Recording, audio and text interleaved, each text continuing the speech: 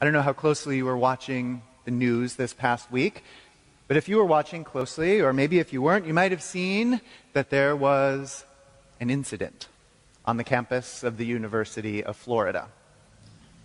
A white supremacist, whose name I shall not utter in these holy precincts, was invited to come and speak.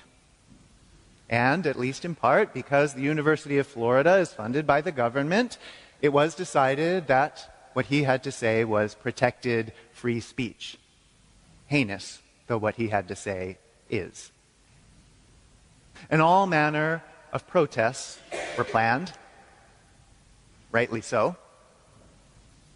But there was one, just one, that was going to make sure that everyone on the campus knew what was going on. Most of the protests, people had to stand outside the speaking venue or get inside the speaking venue or open up their Facebook or read the paper to experience. But there's one group on that campus who had the power to make everyone there know what their feelings were. And so they got up early that morning and they began to climb the steps to Century Tower. And I have to wonder, as they were climbing the steps, if they weren't thinking at least a little about Martin Luther. On the 31st of this year, it'll be the 500th anniversary of the moment they say that he nailed those 95 theses to the door of the cathedral in Wittenberg. And I wonder if these musicians climbing the tower that day knew that, if they knew the impact that what Luther would do would have not only on the world, but on music itself. Luther was right that in the early days it seems that everyone in the congregation sang together, and maybe they sang in the language that they spoke on the streets. But over time, things had changed, and by the Middle Ages, Luther's time, only the choir and the clergy sang, and they did that in a language that nobody understood. Well, everyone else stood silent, and so it was one of the core commitments of the Protestant reformers to give song back to the people. Not just to give it to the people, but to give it to them in language that they could understand. And this was so important to them that people died for the right to sing hymns in church.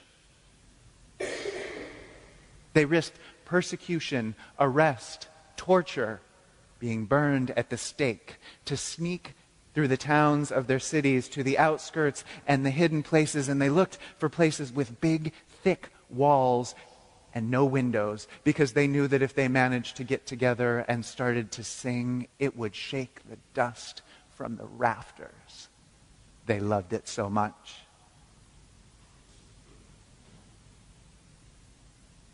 So I wonder if the people climbing the steps of the bell tower last Thursday had all that in mind as they planned their protest, as they climbed up and up and up to the top, and as they took their shoes off, and as they scooted onto the bench of the carillon there in Century Tower. As they flexed their fingers in preparation to push down on those big levers and to step on them with their feet, did they know this about song? They must have. Did they feel like they'd been training their whole lives to play that big tower-sized instrument that would be heard everywhere across that campus as they prepared to play? And did they know what it would mean when they started to play Lift Every Voice and Sing? The Black National Anthem, they call it. Well, that white supremacist drove across the campus, and his supporters came to hear him speak. Did they know what it would do in the hearts of the people on the ground when they began to sing that song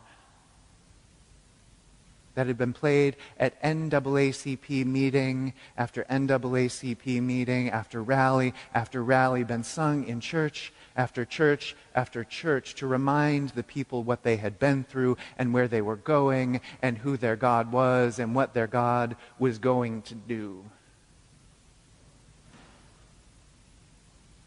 That song written by the first lawyer who was black to be admitted to the bar in Florida. That song written by that man for school children, black school children, to recite on Abraham Lincoln's birthday, almost 100 years ago. Did they have all that in their minds as they began to push those levers down?